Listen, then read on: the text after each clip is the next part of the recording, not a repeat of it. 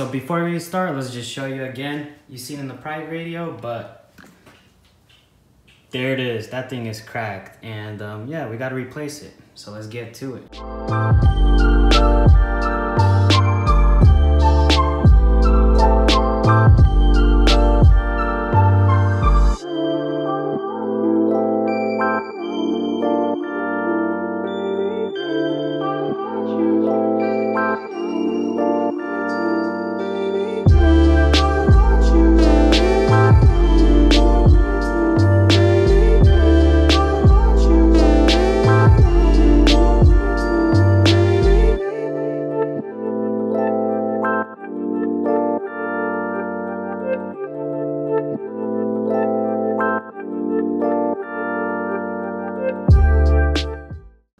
Alright, so nothing to it. We got the charge pipe off.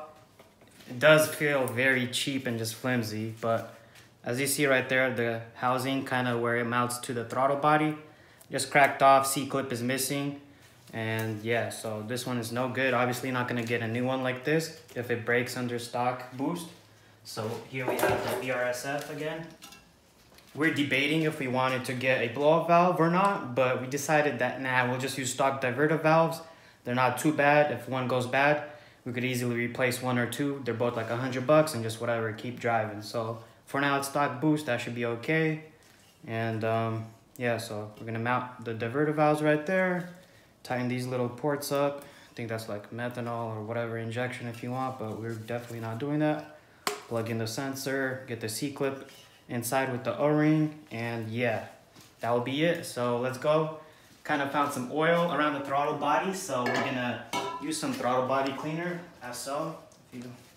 We got this. If you do have a little oil spill, this is how you could clean it up. Just spray that throttle body cleaner or brake clean, and bam, it's gone. So what we're gonna do, use the same rag and just spray it all over. Have it soaking.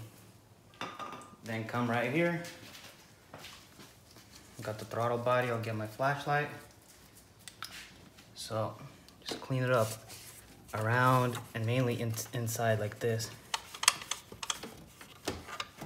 Kind of open the flap a little bit. And as you can see, there's a little bit of just like, you know, it's not crazy, but it's just normal. 60,000 miles later. So it's not even bad at all. If you want, you could shine the engine and just show it to them. As you can see right there, engine is actually very good shape. There's no oil leaks or anything from this side. We do have that old O-ring. Let me try to get it out.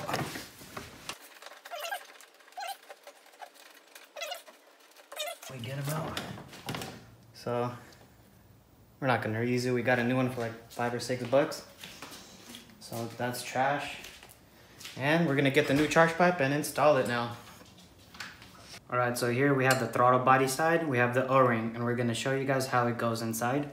So this is a VRS pipe, and you could see the little notch indent right there. So we're gonna try to just lay it in like so. So here it is. Just kind of work your way up.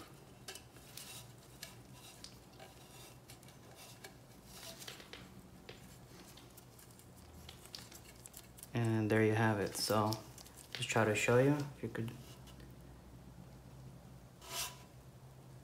That little indent in the middle, and there you go. So you have a nice seal. Now we're gonna show you how the C-clip goes on. So you could have these facing towards the engine, towards the throttle body. Put it in the grooves like so, both sides. And just press it. And then this is gonna be locked position when it's on.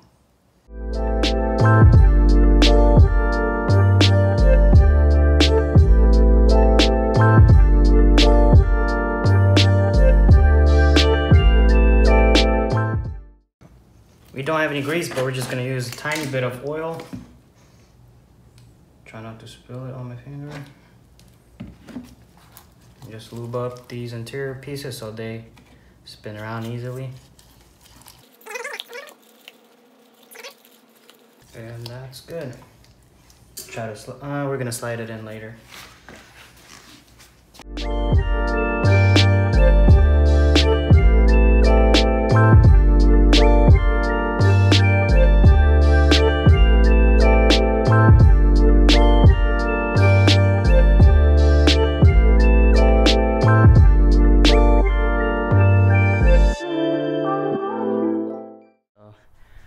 finally getting the charge pipe on for the second time. It's an easy peasy job. So what happened was the first time we had this pipe underneath and we got the charge pipe, everything hooked up, but this was underneath with the diverter valve. So how are we gonna put the diverter valves on? So yeah, smart us. So now we're redoing this whole thing again. So I'm gonna put the C-clamp on right here into the grooves. Okay, slid in. Now we're just gonna try to put it in. Oh, there you go. That part is in. Now we're gonna proceed right here. So try to align these clamps. How do we want them? We want them like this and like this. Such an easy job. We're just making it hard on ourselves. You know what? I'm just gonna slide this one in like this.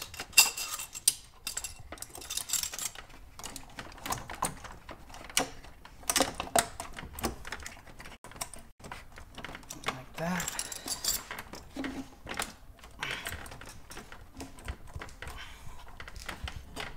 Move it around, jiggle it. Get this bottom piece. Be careful, don't fart. It can't happen. You gotta be careful. Always. Yeah.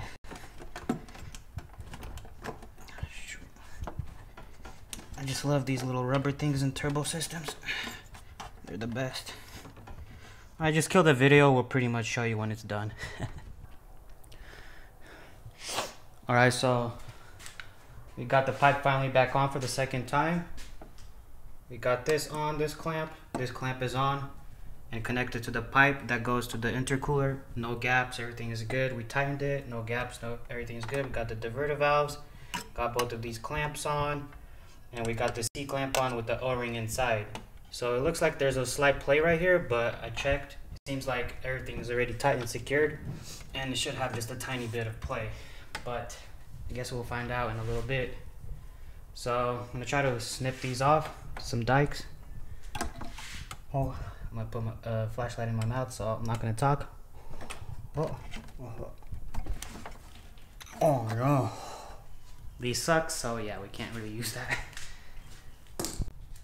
We got 15 extra horsepower. Here we come.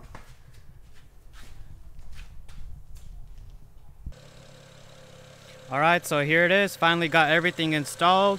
Got the charge pipe on, got the intakes on.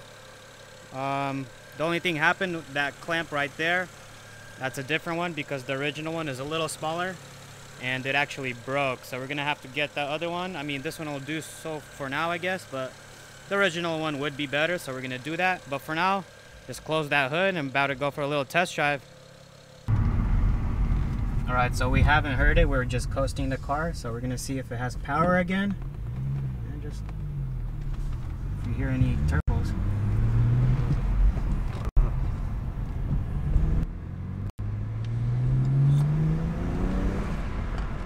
Okay, I hear that. Looks like the power is back. Yeah, definitely hear the turbos a little bit.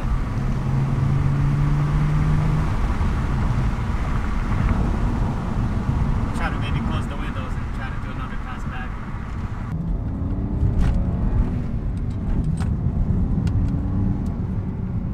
Not bad, not bad. How you liking it? Amazing. I feel the 15 horsepower difference. Okay, okay. Welcome, YouTube. We're gonna do a slight little driver mod. No offense, but I do just have a little more experience driving. Watch me stall.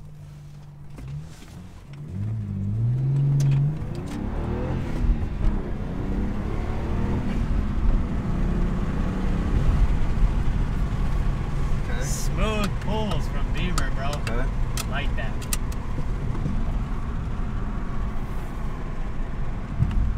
I'm not gonna be speeding. Just wanna enjoy the little turbo sound. Should I open the window? Yeah, you can open it.